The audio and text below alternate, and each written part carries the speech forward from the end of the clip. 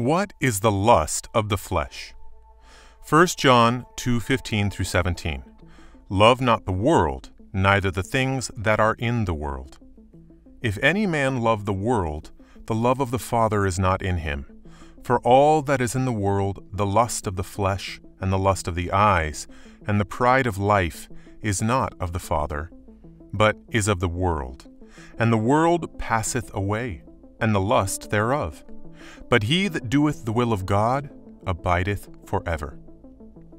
The Bible itemizes the kind of lust that exists in the world, the lust of the flesh and the lust of the eye. Today, our focus is on the lust of the flesh. Lust is an unruly desire or excessive craving for something. Simply put, the lust of the flesh is our excessive fleshly desires and cravings which allures us to sin. Lust intoxicates. It pushes its victims to behave foolishly. The lust of the flesh developed from the fallen nature of man. Initially, the human spirit interacts directly with the Holy Spirit and communicates to the soul, while the soul dictates to the flesh. But as soon as man sinned against God, his flesh rebelled against the Spirit, and since that time, the flesh has developed its own voice and appetite. God will help us to discover the operation of the lust of the flesh and how we can overcome it. The lust of the flesh is what makes it hard for several believers to fast. The flesh always wants what is pleasurable to it.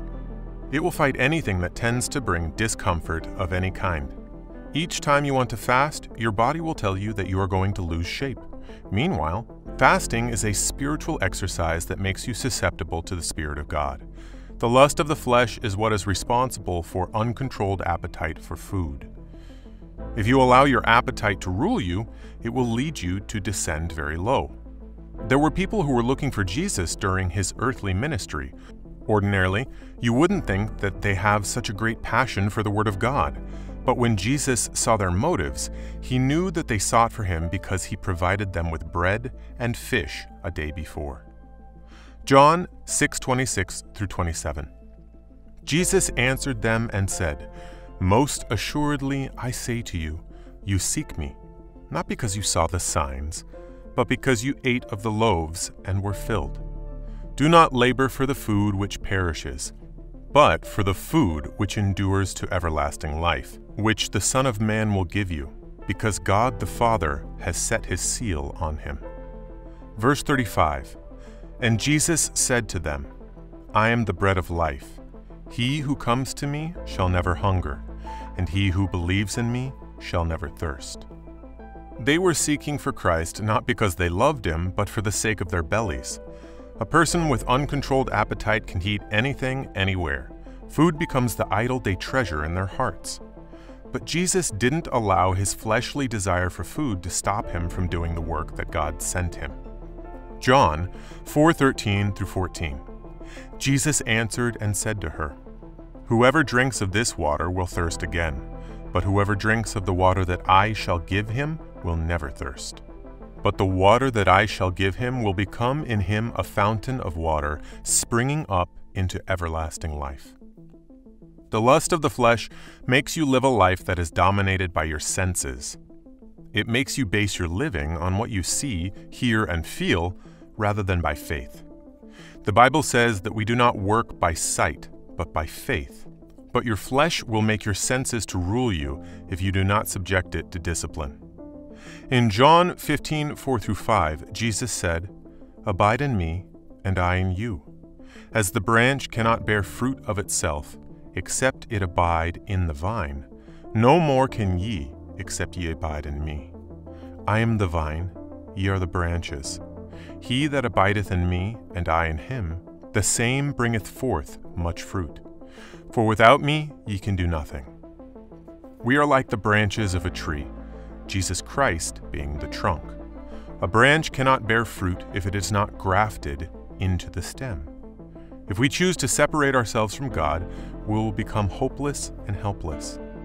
But if we abide in Christ and make him our sufficiency, we will never struggle to be fruitful because all nutrients needed for survival and fruit-bearing will be supplied by the root and stem. More so, God is not glorified in us until we are productive. The world cannot bear godly fruit because it is living in isolation from God. That is why God cannot be glorified in it. If we ever want the name of the Lord to be glorified in us, then we must abide in Him and become totally dependent on the strength He supplies. Again, the lust of the flesh is responsible for uncontrolled sexual immorality of this generation.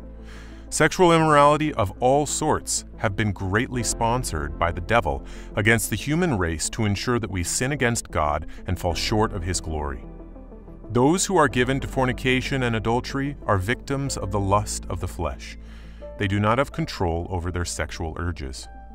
The lust of the flesh is what every believer must fight against. Otherwise, it will deal a great loss to us. Lust has both physical and spiritual consequences. In fact, there's nothing good about it, consequences. Apostle Paul told us how we can overcome the lust of the flesh in Galatians 5:16 through 17, when he said, "This I say then, walk in the Spirit, and ye shall not fulfill the lust of the flesh. For the flesh lusteth against the Spirit, and the Spirit against the flesh. And these are contrary to the one to the other, so that ye cannot do the things that ye would. If we would overcome the desires of the flesh, then we must walk in the Spirit. That is, we must not allow the flesh to dictate how we should live. Rather, we must be willing to follow the leading of the Holy Spirit every time. Walking by the Spirit is living a life that is controlled by the guidance and the power of the Holy Spirit. It is contrary to walking by the flesh, that is using our own strength and knowledge. Walking by the Spirit is having a continuous fellowship with the Holy Spirit. This is done through reading the Word of God and prayer.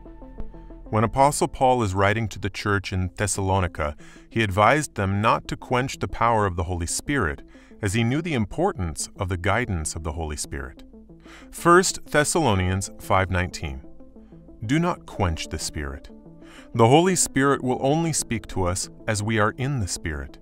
When our spirit and the Holy Spirit in us are in agreement and fellowship, the outcome becomes evident. Ephesians 5:18 through 19.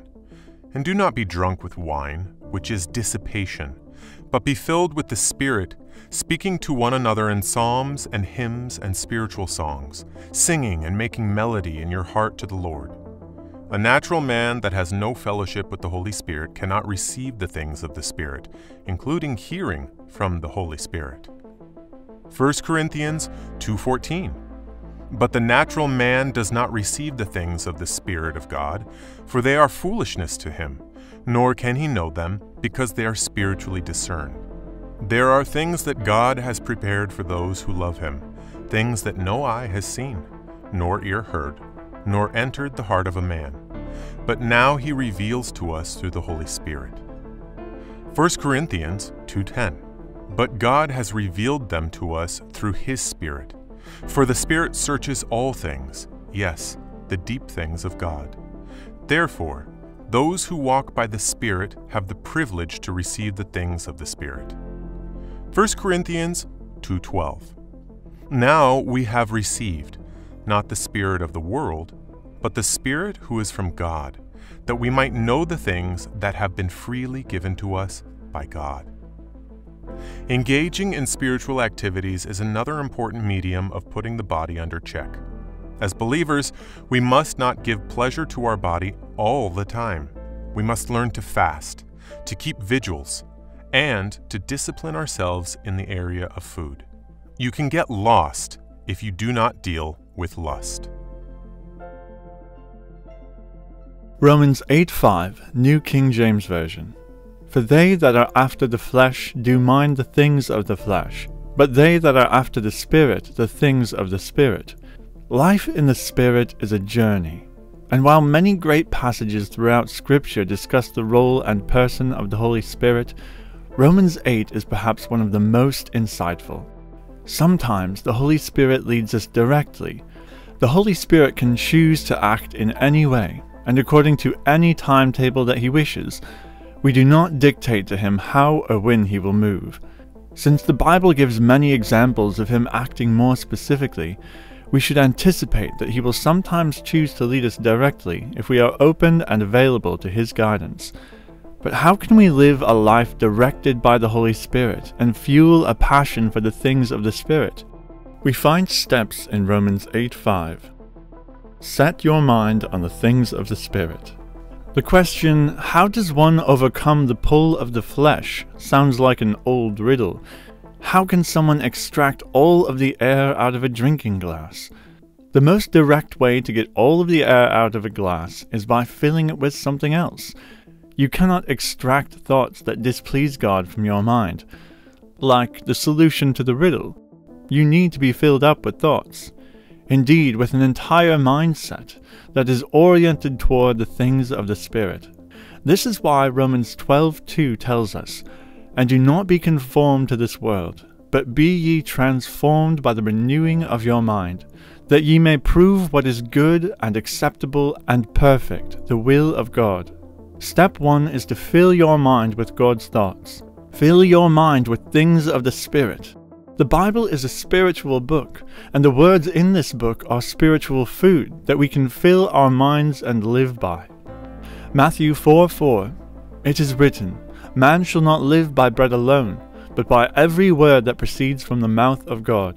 You see, the Bible is a spiritual book, and without the Holy Spirit, you will never be able to understand the Bible. The Bible has nothing to do with your intellect. It's to do with your spirit, the inner man.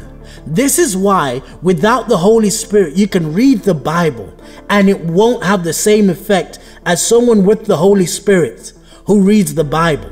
2 Timothy 3:16. All scripture is inspired by God and profitable for teaching, for reproof, for correction, for training in righteousness, that the man of God may be complete, thoroughly equipped for every good work. Now, for you and me to renew our mind, we need to know the Word of God. For you to become a complete man or woman of God, you need to know the Word of God. There is no substitute, absolutely no substitute for the Word of God. The Bible is our reference point. It's the anchor to our soul. The more and more you read the Word of God and receive it, the process of renewal of your mind begins.